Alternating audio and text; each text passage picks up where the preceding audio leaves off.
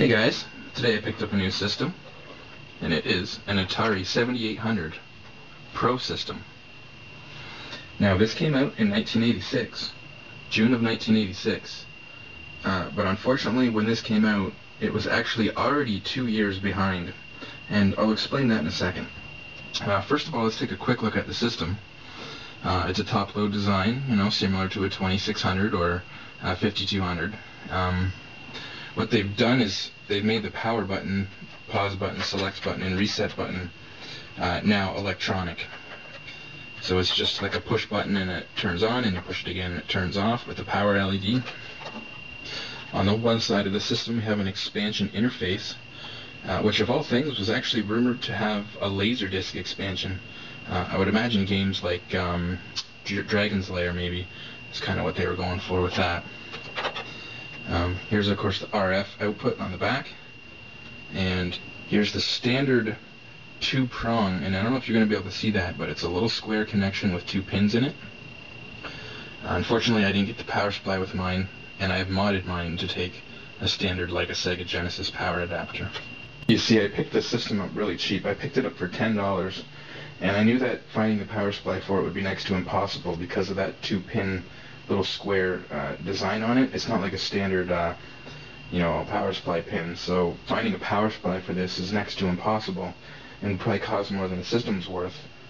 So I modded it with this Sega Genesis jack on it, and now it works with any Sega Genesis power adapter, which of course is easy to find, and I have lots of them lying around. And you can still use the official one on it if you wanted to, or if you got one. So, pretty cool little mod. Now this system's backwards compatible with 2600 games, and that was one thing that a lot of people wanted, was to be able to play the 2600 games without any type of accessory like you did with the 5200. Another thing they changed on this from the 5200 is they went back to a digital controller. Now unfortunately I don't have the controllers for this, but there were 2 controllers released for this, the one we got over here and the one in Europe. Now the 5200 controller was pretty unique for the time because it was analog. Actually had, instead of digital switches for the joystick, it was completely analog, but unfortunately it was very cumbersome. It broke a lot, and games would lock up. It just didn't work very good. So in here they went back to a digital controller. You got your 2 controller ports on front. Of course they are 9-pin male, just like your 2600. Now this launched, when it came out, it was affordable, and that was another thing they wanted. This was $139.99, and like I said, backwards compatible with all your 2600 games. Now, this system was not actually developed by Atari. They had like a contract put out with a company called General Computer Corporations, or GCC, and they started development in 1983. The system was complete and ready by 1984, and it was actually released like a test market in Southern California in June of 1984. Unfortunately, the video game console crash, as we all know. People stopped buying 2600s. The Intellivision wasn't doing so good. It was, expensive, and the ColecoVision was expensive. A lot of bad games coming out for the 2600, and people stopped buying video games. We all know about the video game crash. And, well, unfortunately, that was right around the time this was going to come out. And what actually happened is the new owner of Atari, Jack Tramiel, pulled the plug on this thing. They instead decided that Atari was going to focus on upcoming 16-bit home computers. They didn't think anybody wanted home video game consoles anymore. Then, of course, in 1985, the NES came out, and it showed, North America, or showed America, that people actually did want home video game consoles. They just wanted good ones. And the NES did so well that Atari decided to bring this out. Of course, it was already done, complete 2 years later and ready to go, 1984, but it didn't actually get full release until June of 1986. The CPU inside here is like a 6052, very popular 8-bit CPU, very similar to the processor that's in other Atari 8-bit computers or some of the Apple computers at the time.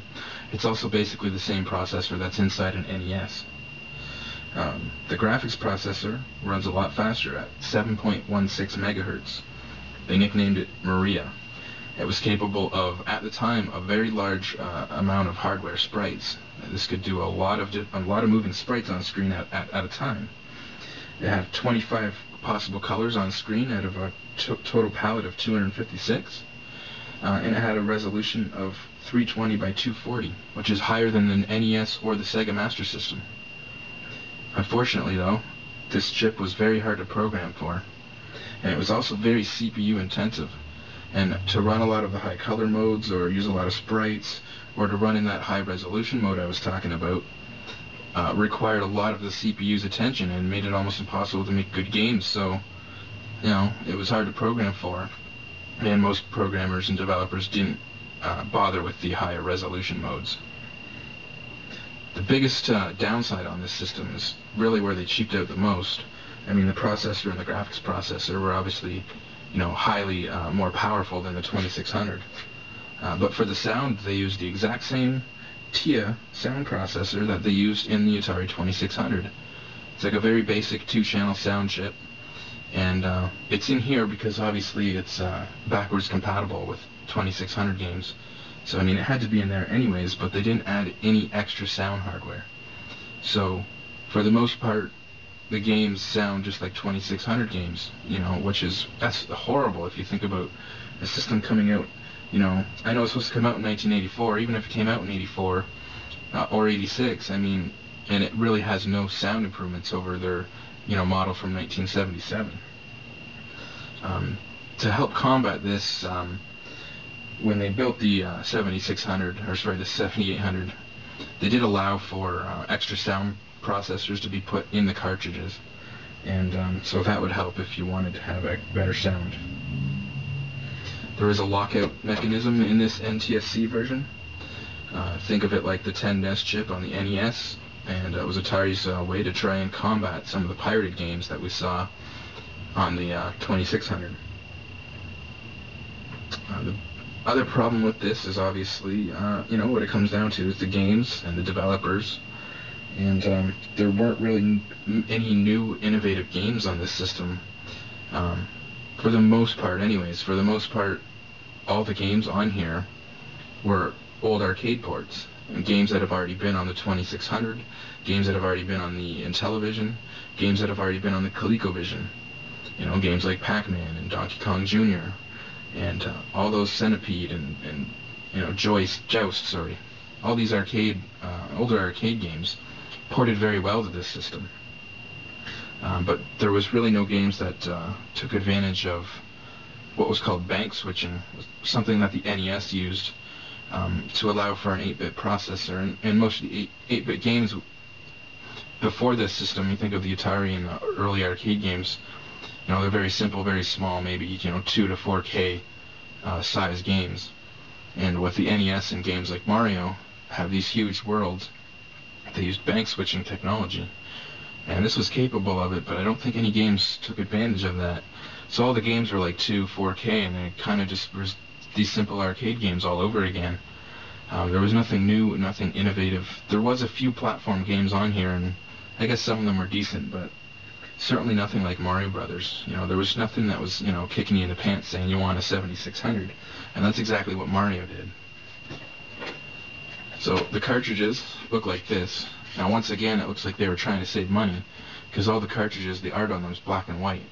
That's pretty cheesy looking if you ask me. I mean, I can understand the instruction book, but I mean, the actual cartridge, the thing you're going to look at most of the time, no color on it.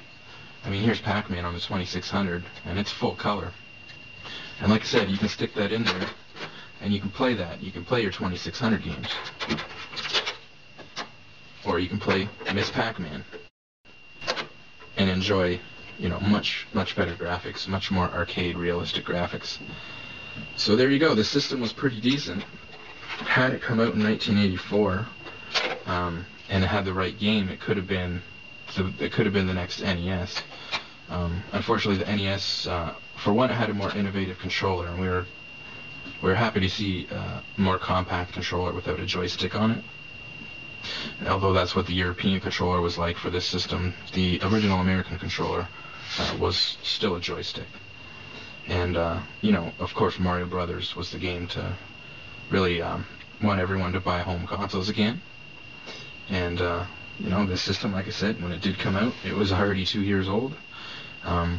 You know, and no one's really seen what this thing's capable of. You know, under the right, with the right programmers behind it, maybe this would be capable of, you know, some games similar to what the NES could do. Maybe not in the sound, but certainly in the graphics and the gameplay. But unfortunately, we'll never know.